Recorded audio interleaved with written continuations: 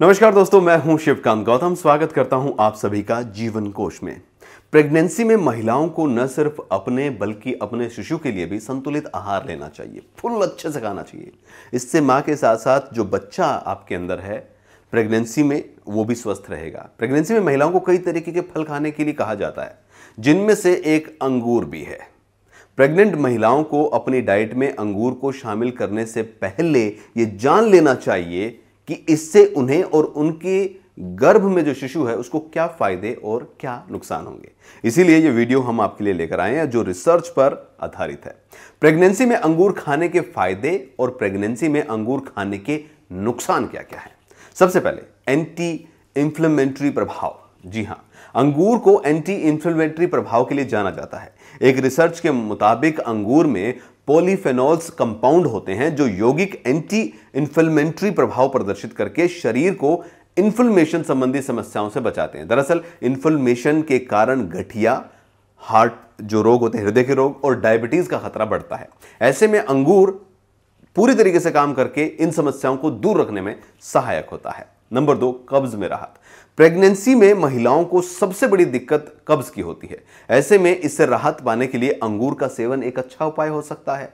एक वैज्ञानिक अध्ययन की माने तो अंगूर में फाइबर की मात्रा बहुत होती है। यह पाचन क्रिया को बेहतर करके मल त्यागने की, यानी कि आपका जो मोशन है वो अच्छे से आए, इसकी क्रिया को आसान बना देता है। इसी वजह से अंगूर को प्रेगनेंसी में कब्ज को दूर करने के लिए सही माना गया, खाना चाहिए। नंबर 3, मांसपेशियों के लिए, मांसपेशियों की समस्या में अंगूर बहुत फायदेमंद है। इसका सेवन बहुत लाभकारी होता है।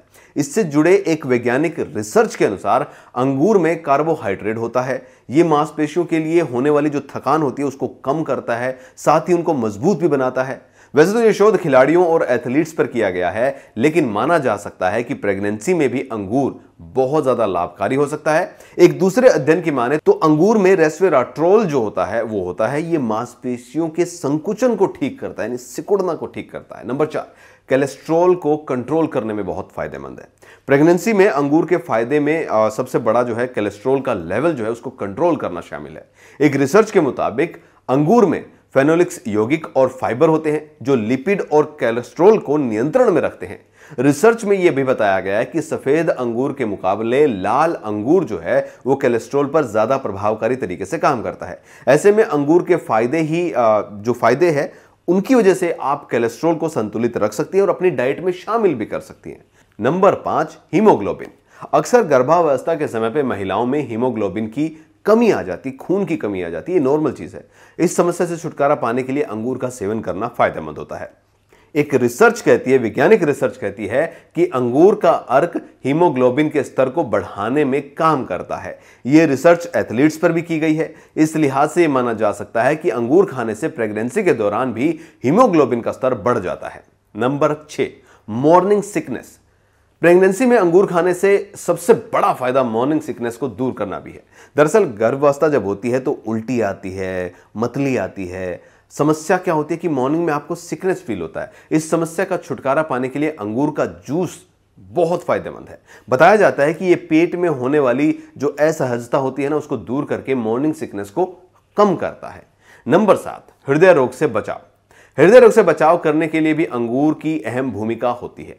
एक अध्ययन में पता चला है कि अंगूर में फिनोलिक यौगिक जैसे कि फ्लेवनॉइड, फिनोलिक्स एसिड और रेस्वेराट्रोल जो है ये होता है। ये सभी मिलकर हृदय रोग के जोखिम को दूर कर सकते हैं। इसके अलावा अंगूर के सेवन से हाई ब्लड प्रेशर और नुकसानदायक कोलेस्ट्रॉल जो होता है उसका स्तर धीरे धीरे कम आ जाता है। इन दोनों से के बढ़ने से हृदय रोग का खतरा होता है। ऐसे में अंगूर हृदय स्वास्थ्य यानी दिल के लिए बेहतरीन विकल्प है, खाने के लिए, दिल के स्वास्थ्य के लिए। नंबर 8, भ्रूण की आंखों के लिए अंगूर को बहुत फायदेमंद माना जाता है। एक वैज्ञानिक अध्ययन की माने तो अंगूर में मौजूद फाइटोकेमिकल्स कई नेत्र दोषों से छुटकारा दिलाने में काम करते हैं।